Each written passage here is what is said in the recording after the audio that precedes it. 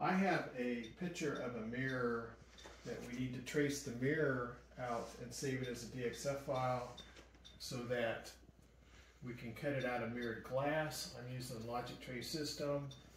With this system, I can get this very complex design into the computer in just a matter of minutes.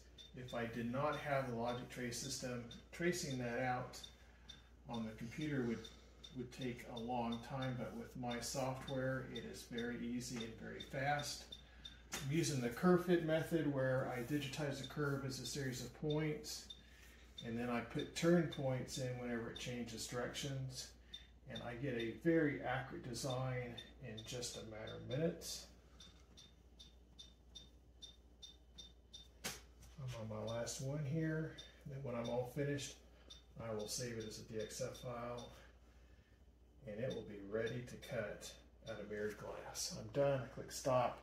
I got a great design now.